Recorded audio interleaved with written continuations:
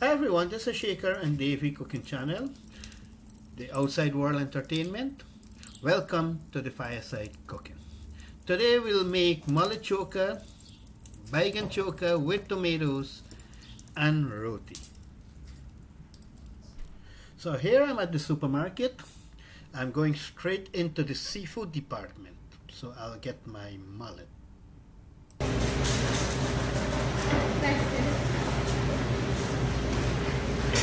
So I select a mullet and I give it to one of the employees to clean it. So now I got the baigan balanchi or eggplant, and this is what I'll make the baigan choka with. I also pick up some nice fresh red tomatoes, and the baigan and the tomatoes will go into the fire to roast. So here I'll make sure the fish is well cleaned, and now I'm gonna ready for the seasoning. So here's the fish, mullet, and it's time for mullet choke. So here we cutting the fish. You can see we cut the flesh of the fish, and we'll do it both sides. And the reason why we do this, we want the season to get into the flesh of the fish to marinate the fish well. So here time for the seasoning, and we use lemon pepper, and this lemon pepper consists of salt and black pepper, and we'll do it both sides of the fish.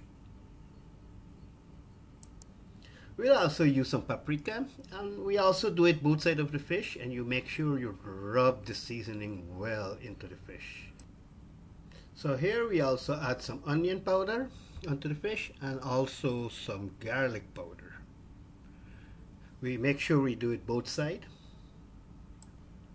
So here now we'll transfer the fish on top of an aluminum foil, and this aluminum foil we will wrap it up with. So before we wrap the fish into the aluminum foil, we'll add some more seasoning. So we'll stuff the belly with some garlic. And here we add 1 tablespoon of olive oil, both sides of the fish. And the reason why we add olive oil onto the fish is to keep it moist while it is cooking. And here we add lemon juice on both sides of the fish, and this lemon juice will give it that lemon flavor onto the fish. And here we wrap the fish up into the aluminum foil. Make sure it wrapped properly, and we'll put it in the refrigerator for approximately 10 to 15 minutes so that the fish will marinate.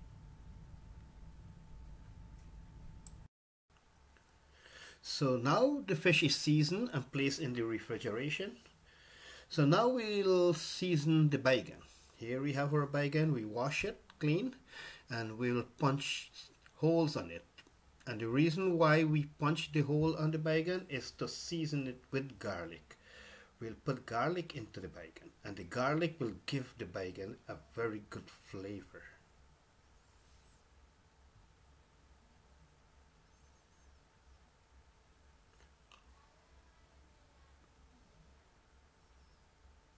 So here I have 2 red tomatoes. I'll actually work on the tomatoes too. I'm not gonna season the tomatoes. I'm gonna just punch some hole on the tomatoes. So now I'm gonna wrap the baigan in the foil paper. And the reason why I put the baigan in the foil paper is to prevent it from burning during the roasting. And also I will do the same for the tomatoes. I'll add some olive oil into the tomatoes, and this to keep it moist during the roasting.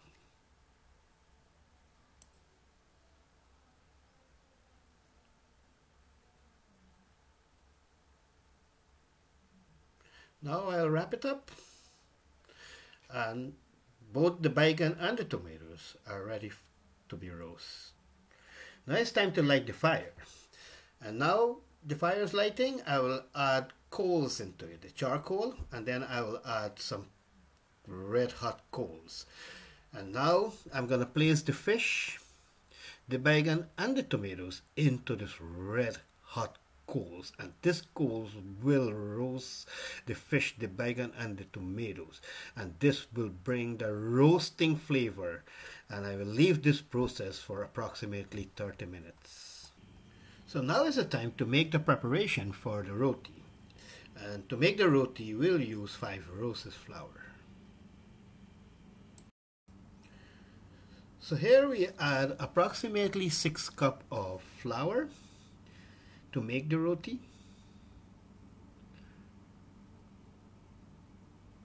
And we'll make 2 different types of roti here. We'll make oil roti and we'll make sekel roti. Oil roti is paratha roti and the sekel roti is sada roti. So here we add some baking powder into the flour, approximately 1 tablespoon of baking powder, and this will make a very good roti. So here we'll mix the baking powder into the flour. You mix it up well, make sure the baking powder get into the flour. You want to mix it up well because you want a nice soft roti. So now we add some water into the mix.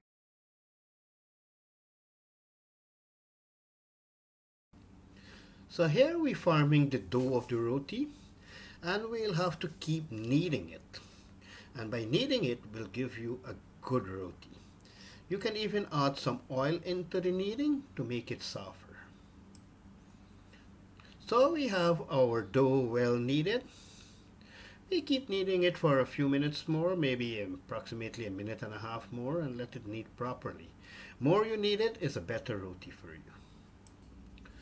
So here is the roti dough, is well kneaded. And now we'll cover it and leave it for approximately 10 to 15 minutes before we start forming the roti. So here the fish, the baigan and the tomatoes roasting for approximately 30 minutes already. And now we'll have a check on it. So now we remove the fish from the roasting process. We'll take it out and we'll check and make sure that the fish is properly cooked. So here we checked, and now you can see the fish is properly cooked. Look at this. I can smell the ingredients of the fish. I can smell the roasting garlic. And you can even see the bone of the fish. The middle bone is loosening off from the flesh of the fish. This means that the fish is well cooked. And it's time to make the fish choka. Wow, this will be a very delicious fish choka. I can't wait to have a bite of it. So here we remove the flesh from the fish. Wow, so delicious. I can smell it. We'll try to scoop every single flesh of the fish skin. And also we'll have to watch for the tiny bones and remove the tiny bones from the flesh.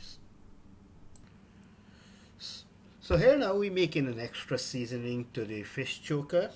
So we add chopped onion, we add some green onion, hot pepper, and we also add some olive oil. So here the fish choka is looking so delicious. I want to taste it, but I'll add a lime juice in it. And you can even add lemon, anyone. Both of them work the same. So just a little reminder that we add some salt for taste, and here we have perfect mullet choker. So it's time to remove the balanje or baigan from the hot redded coals, and we'll check it to make sure that the baigan is cooked. And also we will remove the tomatoes from the red coals too, to make sure both baigan and tomatoes are well cooked. We can see that the baigan is well cooked. And now we'll check the tomatoes. And hey, the tomatoes is also well cooked. And let's start making our baigan choka with tomatoes. Oh, I can smell the garlic into the baigan, and I can smell the roasted tomatoes.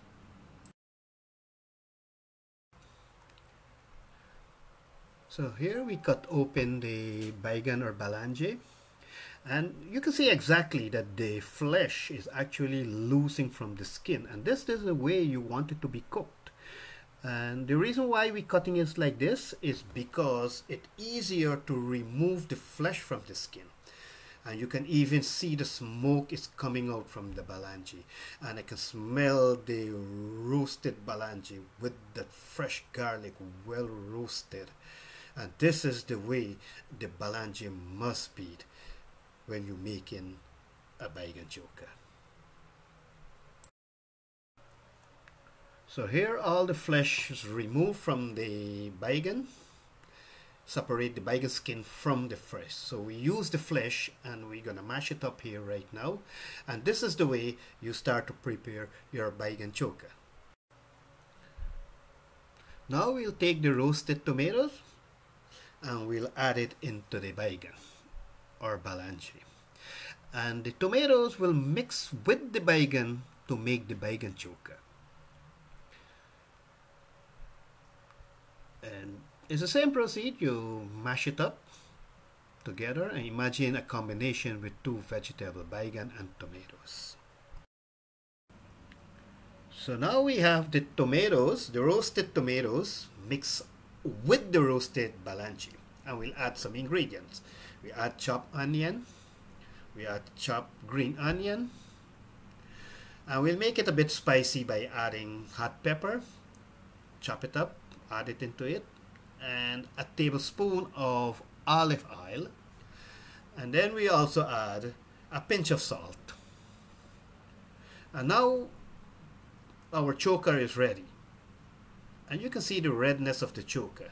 The baigan mixed with the roasted tomato. So here we have our Baigan Choka with tomatoes and our mullet choka. So now our roti dough is ready. The first thing we do is to stretch the dough and to make individual dough for each roti. We'll make al roti and we'll make 2 sekal roti. So here now we'll get 5 oil roti, that's paratha roti, and we'll get 2 sekal roti, which is sada roti, or you can call it pita bread.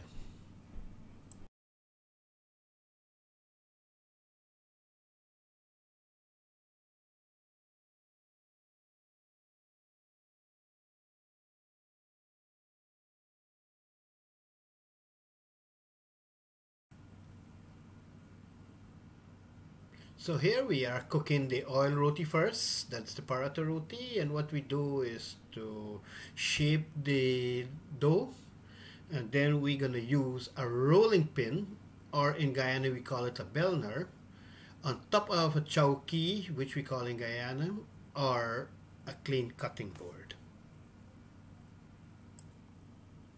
So here is the dough finished rolling. Try to roll it as thin as possible, and then we'll use the oil, and approximately a tablespoon of oil, and the oils that we use is olive oil, and you can use any oil, cooking oil you want it. Then you add some flour on it before you form the dough. Now you cut it, you split it like this, and then you roll it around to form the dough. And here we have 1 oil roti ready to cook.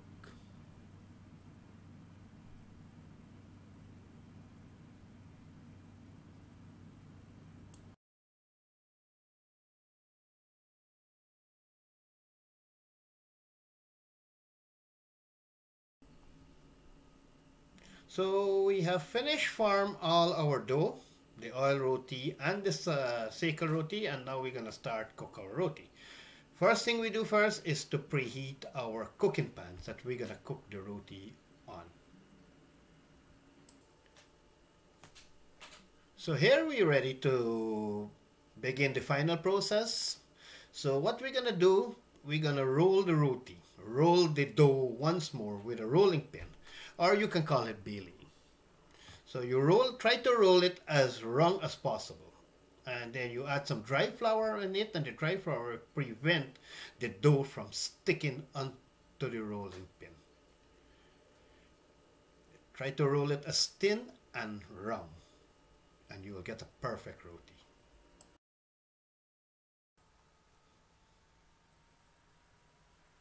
Now the roti is on the baking pan. Here you can say baking of the roti, or we can say cooking of the roti at the same time. And here you see that the dough is rising. We flip it over and you can see it start to cook on the other side. One process that we add approximately half a tablespoon of oil, and this called the baking process. The oil will help the roti to bake faster. And then we'll flip it over again and we repeat the same process by adding approximately half a spoon of cooking oil. And then we'll keep turning it until it cooks properly.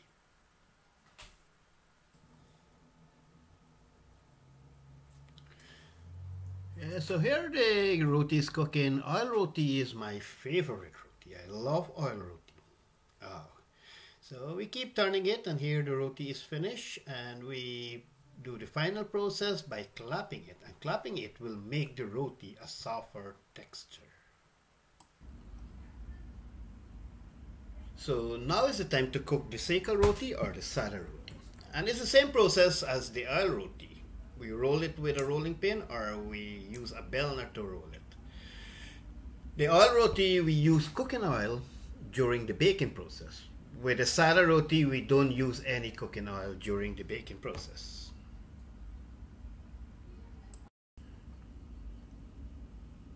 Now the seca roti or sada roti is almost finished baking.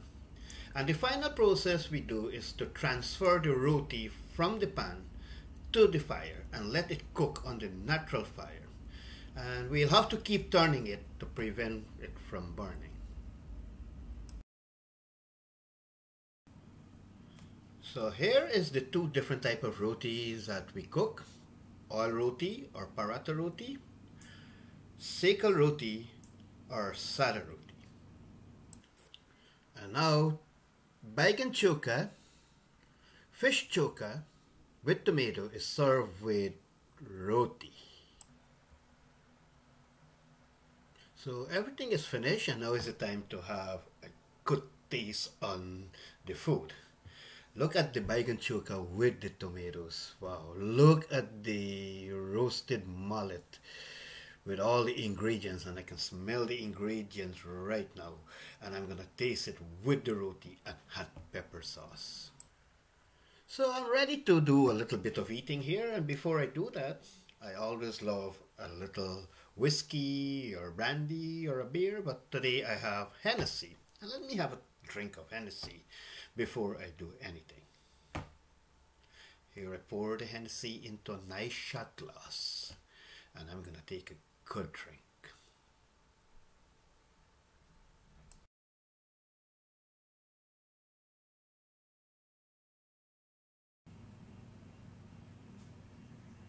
So now I'll have a taste of this good, beautiful food. Look at the Baigan Choka with the tomato mix in it. Look at the roasted mullet with all the ingredients. I can smell the ingredients, and I got my roti. Let me take a taste of it with the hot pepper sauce. Look, oh man, dude, I can smell the fresh ingredients right now. Here I have a taste of it.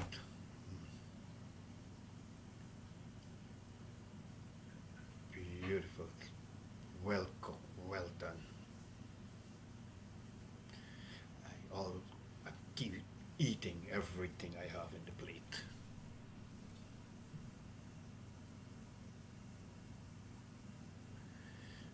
Now I'll try the Mullet Choka. And I'll add that hot sauce into it. More spicier, better for me. There.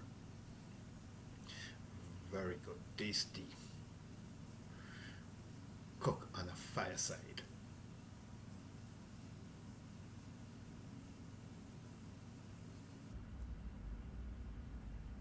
So this is Shaker and Davy cooking channel, and remember, it is a fireside cooking, and we cook roti, mullet choka, Baigan Choka with tomatoes. And if you like our show, please give us thumbs up and subscribe to us, and we'll see you on our next video.